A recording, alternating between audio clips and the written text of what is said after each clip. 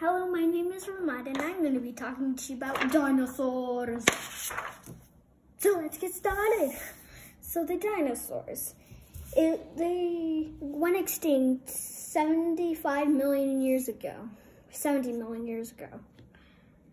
And so I'm going to name a few of them, not all of them, but not too little. I'll try my best to tell you every dinosaur I know. Okay, let's start with an easy one we know. T-Rex, aka Tyrannosaurus Rex. I really don't have to say anything about the T-Rex because I already did a video all about T-Rex. Make sure to check my YouTube channel for it. And also, just let's move on. Iguanodon. The next one is Iguanodon. It's a herbivore, but it doesn't use its tail to whack or defend itself or attack. It doesn't use its head to head, but it doesn't do a kick, but it actually shings it with its claws. It's like super sharp claws and very big. And also, let's move on. Let's do the Carnotaurus. The Carnotaurus, it has two horns on its head, so which it uses to headbutt and defend and attack itself from its prey or predators. Peace. So, and also another fact about the Carnotaurus, it wasn't the biggest, it wasn't the strongest, it wasn't the largest, but it was still big, strong, and large. So don't underestimate it, but it wasn't the biggest dinosaur, or the better dinosaur. So, also moving. The Triceratops. The Triceratops, it had two horns. If you just think it has two horns, just these here, you're wrong. But there is two horns here, but there's another horn on the front of its head. Is it like a rhino, like in the middle? Yeah, it's kind of like the rhino, but yeah, it's kind of like a rhino, but just two more. Okay. Yeah. Also, just let's move on. So, moving on, it's Spinosaurus, aka I like to call it Spine. So the Spinosaurus, it had a huge spine on its back, and it was the biggest meat-eating dinosaur ever. So, it wasn't the biggest dinosaur ever. I'm going to talk about that later. But it was the biggest meat-eating dinosaur. It had a long snout. It was in Jurassic Park 3. But in real life, it was a teeny bit smaller in real life. Okay, moving on. So, the next one is the Argentinosaurus, the biggest dinosaur ever recorded. So the Argentinosaurus, a fun fact about Argentinosaurus was that its first fossil was found in Argentina. Wow. I think that's why they named it Argentinosaurus. And Argentinosaurus, it had a long tail, helped it whack its prey to defend and attack. Well, it didn't whack its prey, but its predators. Moving on.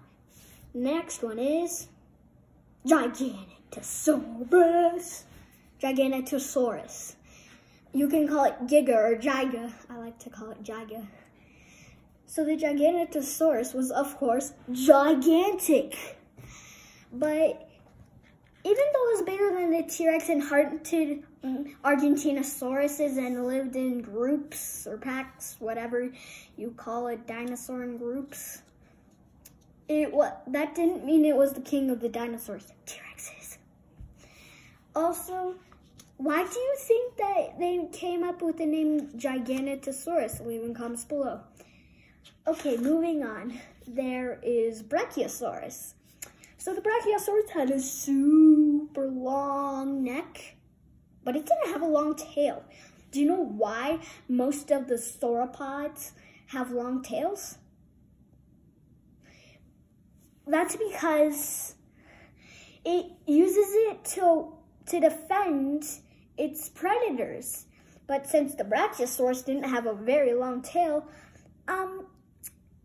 sometimes it used its tail, but most of the time it had a very hard skull, so it could do this and whack at prey. Okay, moving on. Supersaurus, part of the sauropod family. So the Supersaurus is, if you think it's super, like Superman or Batman or Hulk or Captain America, no.